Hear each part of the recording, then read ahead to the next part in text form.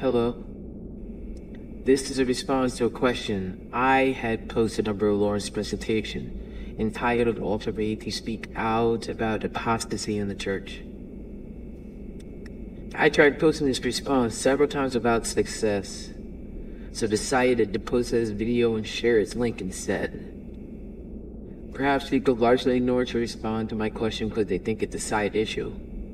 Now let's see how relevant it is to the question that Brother Lawrence had asked about apostasy in the church. I had asked what sifting means in the context that Ellen White had used it. I asked this because Prof. Vaith quoted it from minute 6:41. The church may appear is about to fall, but it does not fall. It remains while the sinners in Zion will be sifted out, the chaff separated from the precious wheat. Ellen White wrote this in a letter written from Basel, Switzerland to G.I. Brother S. N. Haskell, December 1886. You can find the letter here. Oak Writings, Ores 70, 1489. It is a long letter that addresses the challenges the church faces, with the assurance that it will become victorious in the end.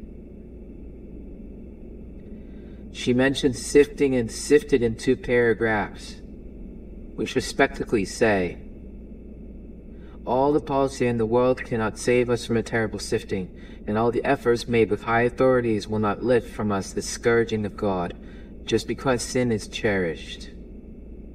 If as a people we do not keep ourselves in the faith and not only advocate with pen and voice the commandments of God, but keep them every one, not violating a single step knowingly, then weakness and ruin will come upon us. It is a work that we must attend to in every one of our churches.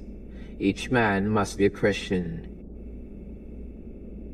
The Satan will work his miracles to deceive. He will set up power as supreme. The church made pure is about to fall, but it does not fall, it remains. While the sinners in Zion will be sifted out, the chaff separated from the precious wheat. This is the terrible ordeal, but nevertheless it must take place. None but those who have been overcome by the blood of the Lamb and the word of their testimony will be found, the loyal and true, without spot or stain of sin, without guile in their mouths. We must be divested of our self-righteousness and arrayed in the righteousness of Christ. As we will see later from the Bible, the sieve used to sift is God's truth, and there will be clear distinction between those who stand by this truth and those who rely on their self-righteousness. This already answers Brother Lawrence's question. Anything that is contrary to God's truth in the church. In 2 other paragraphs that follow these ones, Ellen White says, are we so insensible as a peculiar people, a holy nation, to the inexpressible love that God has manifested for us? Salvation is not to be baptized, not to have our names upon the church books, not to preach the truth. But it is a living union with Jesus Christ, to be renewed in heart, doing the works of Christ in faith and labor of love, in patience, meekness, and hope. Every soul united to Christ will be a missionary all around him. He will labor for those near and those afar off. He will have no sectional feeling, no interest merely to build up one branch of the work of which he presides and never let his zeal in. Although work with interest to make every branch strong, there will be no self-love, no selfish interests. The cause is one, the truth, the great hope. Manuscript Releases, Volume 12, page 31226, paragraph 2. This gives us a hint that sifting out does not necessarily mean leaving the church, since salvation is not merely having our names in church books. Or may the question be asked with earnest, anxious heart, is envy cherished, is jealousy permitted to find a place in my heart?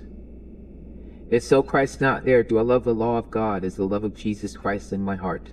If we love one another as Christ has loved us, then we are getting ready for the blessed heaven of peace and rest. There is no struggling there to be first, to have the supremacy. All will love their neighbors themselves. Oh, that God would open the understanding and speak to the hearts of our churches by arousing the individual members. So I may be in the church while Christ is not in my heart. She had just Purpius, who said in the same letter, the remnant that purify their souls by obeying the truth, gather strength from the trying process, exhibiting the beauty of holiness amid the surrounding apostasy. All these, he says, I have graven on the palms of my hands. Isaiah 49:16. They are held in everlasting and perishable remembrance. We want faith now, living faith. We will have a living testimony that should touch the heart of the sinner. There is too much sermonizing and too little ministering. We want the holy unction. We need the spirit and fervor of the truth. Many of the ministers are half paralyzed by their own defects of character. They need the converting power of God. In line with the sifting, there is a remnant. Then in a latter paragraph, she wrote, those who are at ease in Zion need to be aroused. Great is their accountability who bear the truth and yet feel no weight of burden for souls. Oh, for men and women professing the truth to arouse, to take on the yoke of Christ, to lift his burdens. There are wanted those who will not have merely a nominal interest, but a Christ-like interest, unselfish, and in intense ardor, that will not flag under difficulty, or feel because iniquity abounds. Now that we have a better understanding of the context of the same letter, let's compare with a few other statements of Ellen White from other places. On every hand, we see those who have had much light and knowledge deliberately choosing evil in the place of good. Making no attempt to reform, they are growing worse and worse. Testimonies for the Church, Volume 7, page 62. Through union with the world, the Church will become corrupt, a cage of every unclean and hateful bird. Review and Herald, Feb. 26, 1895. Testimonies for the Church, Volume 1, page 347. The truth for this time is precious, but those whose hearts have not been broken by falling on the rock Christ, Jesus, will not see, understand what is truth. They will accept that which pleases their ideas, and will begin to manufacture no foundation in that which is laid. They will flatter their own vanity and esteem, thinking that they are capable of removing the pillars of our faith, and replacing them with pillars they devised. This will continue to be as long as time shall last. Testimonies for the Church, Volume 1, page 415. After the truth has been proclaimed as a witness to all nations, every conceivable power of evil will be set in operation, and minds will be confused by many voices crying, Lo, here is Christ. Lo, he is there. This is the truth. I have the message from God. He has sent me with great light. Then there will be a removing of the landmarks and an attempt to tear down the pillars of our faith.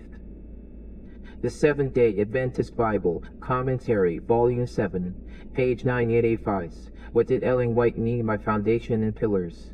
Please do your own study to find out. Just a clue. She often used the terms, while referring to the fundamental principles of the Church by then. The cause of Christ will be betrayed. Those who have had the light of truth and have enjoyed its blessings, but who have turned away from it, will fight down the Spirit of God. Inspired with the Spirit from beneath, they will tear down that which they once built up, and show to all reasonable, God-fearing souls that they cannot be trusted. They may lay claim to truth and righteousness, but their spirit and works will testify that they are betrayers of their Lord. Review and Herald, May 24, 1898. The Lord will raise up men to bear the message of truth to the world and to his people, if those in responsible positions do not move onward in the open providence of God, bearing an appropriate message for this time. The words of warning will be given to others who will be faithful to their trust. Even youthful Christians will be chosen to cry aloud and spare not. Testimonies on Sabbath Schoolwork, page 46. I asked the meaning of the shaking I had seen, and was shown that it would be caused by the strict testimony called for the counsel of the true witness to the Laodiceans. This will have its effect upon the heart of the receiver, and will lead him to exalt the standard and pour forth the straight truth. And some will not bear the strict testimony, they will rise up against it, and this will cause a shaking among God's people. Testimonies for the Church, Volume 1, page 186. There is a time of trouble coming to the people of God, but we are not to keep that constantly before the people and bring him up to have a trouble beforehand. There is to be a shaking among God's people, but this is not the present truth to carry to the churches. It will be the result of refusing the truth presented. The minister-in-laws should not feel they have some wonderful advanced ideas, and unless all receive these, they will be shaken out, and the people will rise to go forward and upward to the victory. Satan's object is accomplished, just as surely when men run ahead of Christ into the work. He is never entrusted to their hands, as when they remain in the Loshan state, lukewarm, feeling rich, and increased with goods, and in need of nothing. The two classes are equally stumbling blocks. Selected Messages, Book 2, page 13. Satan hopes to involve the remnant people of God, the general ruin that is coming upon the earth. As the coming of Christ draws nigh, he will be more determined and decisive in his efforts to overthrow it. Men and women will arise professing to have some new light or some new revelation, whose tendency is to unsettle faith in the old landmarks. Their doctrines will not bear the test of God's word, yet souls will be deceived. Testimonies for the Church, Volume 5, page 295, paragraph 3. God will arouse his people. If other means fail, heresies will come in among them, which will sift them, separating the chaff from the wheat. Counsels to writers and editors, page 40, paragraph 1. When those who are nigh with the world, yet claiming great purity, plead for union with those who have ever been opposers of the cause of truth, we should fear and shun them as decidedly as it did Nehemiah. The warnings that worldly conformity has silenced or withheld must be given under the fiercest opposition from enemies of the faith.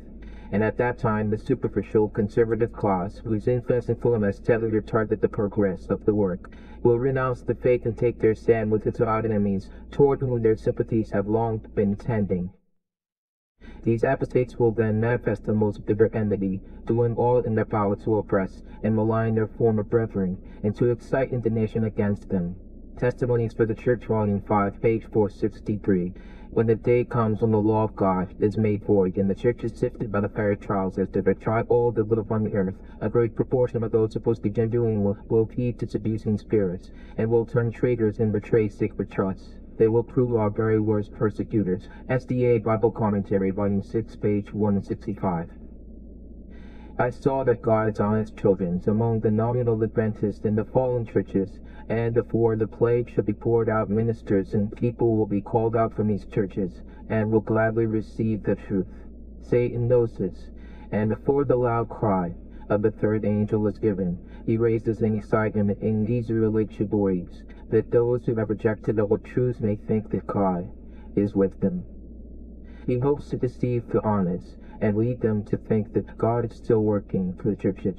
But the light will shine, and all who are honest will leave the fallen churches and take their stand with the remnant. Early Writings, page 261. Let's conclude by looking at the Bible.